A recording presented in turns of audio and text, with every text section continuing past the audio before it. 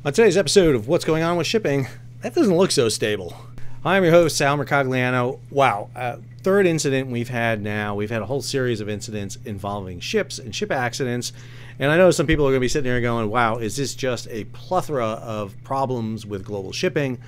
I go back to Allianz that did a report last year that showed the number of ship accidents and incidents are down.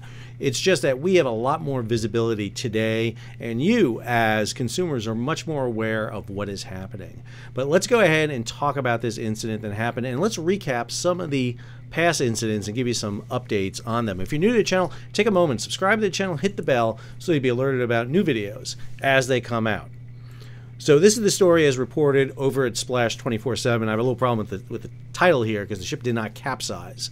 But according to this, ship capsizes at an Indian port. This vessel, a general cargo vessel called the Xpress, part of Xpress shipping. These are small feeder vessels, and by feeder vessels, usually ships of about 1,000 TEU that go to ports and shuffle containers between ports. They get into the smaller ports, they'll go to larger ports, pick up containers, and bring them in. And this took place in the port of Mundra in India. And we're going to go into some more detail here and talk about this incident in a second. I just want to give a quick recap of two stories we just covered this week.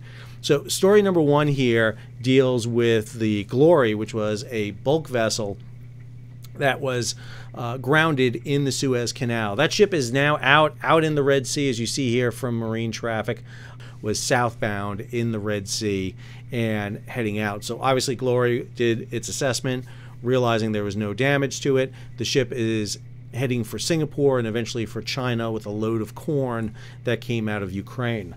The second vessel was this, the MSC Elaine. Did a video on this yesterday, and I'll have the link to both videos up here in the show notes.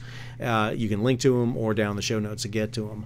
MSC Elaine got out off the southern jetty where it grounded, went out to sea, didn't anchor, actually was floating out there, but now has been brought back into the port. And it's in a berth, the very southern berth. And while we don't have an update in news stories about it, what this tells me is they're probably taking containers off of her right now before she heads into a potential dry dock. That would be about really the only reason I would think that they'd want to take the containers off her. So probably getting her light so that she can head in the dry dock. You don't want to go in a dry dock with containers on board. The ships have dry docking plans so that when you go into a dry dock, the blocks, the big large wooden blocks have fitted, are there according to weight distributions based on a light load, not a fully loaded. And so if the weights are on board with containers, that can cause a problem. So it's not exactly clear what's happening. I would assume that the cargo is coming off MSC Elaine now, and cargo will be transferred to other MSC vessels for further distribution while this ship goes off into a dry dock. We'll be monitoring it and see if there's any more details on this. All right, let's look at the situation dealing with this ship that lost stability in the port of Mundra. So this is a video that was included in the story from Splash 24/7. The vessel, the Xpress, was built back in 1999, 24 years old, built in China. She's under Xpress shipping, a Panamanian vessel. And what we're hearing from reports, and this comes from a story at Container News, an interview with a local ship agency, says this: understand the incident occurred due to an error in calculating ballasting parameters as the vessel was multi-purpose. Sources also said marine movements through the fairway to MICT, this is a terminal, had to be suspended for the recovery of the lost containers. The quote goes on here: as soon as the port authorities received this information, emergency protocols were activated. It goes on here: according to our standard operating procedure on preparedness, we responded by deploying tugs, and other marine and port management teams rushed to the spot. So a couple of images here pulled by Twitter. So one of the things that is apparent in these images here is that the vessel listed from one side to the other, and this indicates a tender vessel. So when you do stability on a vessel, obviously you want to get everything level. You want the ship, port and starboard, to be level. You don't want to list at all. This ship is identified as a general cargo ship. So based on the report from Container News, what this tells me is down in the hold of the vessel, down the hull inside the vessel here, there's cargo. And obviously that cargo either shifted, or what we're getting is the ship is top heavy. There's too much weight up above. And this is a problem we've seen with containers, and it's a particular problem for smaller container vessels. If you look at traditional vessels throughout history, most cargo was inside the hull of the vessel, but container ships are different, where you can stack containers on deck. And the problem with containers is you never know what the weight of these containers are. Even though they're listed with weights, they're not always accurate. And more importantly, cargo in the containers can shift. How many of you have gotten boxes delivered to your house where the package inside is moved around, it's broken, it may not be packed very well? Well, amplify that on a 20, 40, 45-foot container that weighs 5, 10, 20 tons.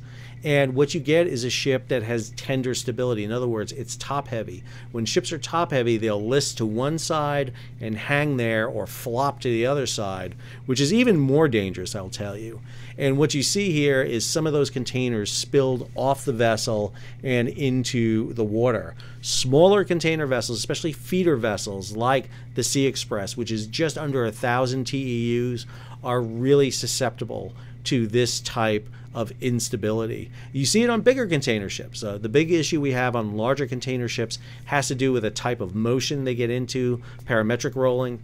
But in this case, this is a stability issue. We had a case not too long ago where a vessel rolled over at the berth in, I believe it was UAE, and capsized at the berth, in a very similar scenario where the vessel was leaning to one side and then the other side, and then rolled back to the other side. And it's a really dangerous predicament. Nobody was hurt in this. The vessel did not capsize, but as you see, some containers were lost. This is a big hazard, these containers going in the water, not just for navigation. They may get Robert Redford in a sailboat, for example, but more importantly, they can spill contaminants into the water. And that is a big problem. And so the port of Mundra is working right now to get these containers lassoed, get them up, hoisted back up onto shore. It's going to be difficult to get them up because they weigh so much more, they're not stable, and the potential for the containers to break and crack. So here's the vessel Xpress in Mundra. We'll go ahead and zoom in here a little bit more, give you some imagery of the port. Here's the position of the port, the Xpress in Mundra, right here, still showing her AIS pinging at the time up against the berth. Obviously, they're trying to rectify the stability issue, which would mean requiring offload the vessel, get into the hold, and see what's going on with the cargo there. Again, when they say it's a stability issue, I mean, obviously you're top heavy, which means either you don't have enough cargo low enough in the hold, or you have too much heavy cargo above, or a mixture of the both. So a very unique position, and again, happens a lot with smaller container ships. The other issue I want to raise here is a story that was put out in G-Captain concurrently here. This is a Bloomberg story. India's trade goal runs into big ship problems. So India is an interesting scenario here because India doesn't have large ports. The biggest port in the area is actually on the island of Sri Lanka, separate country off the southeastern coast of India, yet a lot of traffic goes by. But the problem is India's ports are too shallow. They can't handle the large vessels. So you don't get vessels the size of Everalot, the big ultra-large container vessels coming in. The biggest terminal in India right now, the Nehru Port Trust, lacks the 17-meter draft necessary for it. Mundra Port has so far been skipped. The largest vessel, the APL Raffle, 17,000 TEU, is the biggest vessel to have berthed there. That was back in January of 2022, but it was only about 3/4 loaded, had just under or just over 13,000 TEU. So India is in this big push right now to really grow the port and develop it. And I think that's going to be something we'll see happening with India going forward. Very interesting that this event happens with a feeder vessel in a port, because these container terminals are key for India. Because India lacks a very robust road system, they use those ports along the coast. extensively, much like you see in Europe and a lot of other places, where you can go into these large ports, gather the containers, put them on smaller vessels, and shift them around. But the feeder vessels do not get the attention. They don't have the support. They don't have the people working on stability in offices outside like the big container ships have, and that's why accidents like this happen. I hope you enjoyed today's video, our third in a string of accidents. I hope you enjoyed the fact I dressed up for you today. First day of classes here at Campbell University. So got to look good, got to make that good first impression. If you want to make a good first impression, hey, how about subscribing to the channel and hitting the bell below? You can go ahead and leave a comment, share it across social media, give it a thumbs up, and if you can, support the page. How do you do that? You can hit the super thanks button below, or you can head on over to Patreon, become a patron of the page, become a monthly or yearly subscriber. Good news for my subscribers. I know I'm delaying getting my Patreon episode out because of just a variety of different issues, but it's coming here soon. But I am starting a class in exactly 45 minutes this semester on world maritime history, and I'm going to be doing a version for you, the subscribers, of what's going on with shipping. A weekly class or a weekly video here talking about that class and what we're discussing, what we're going over.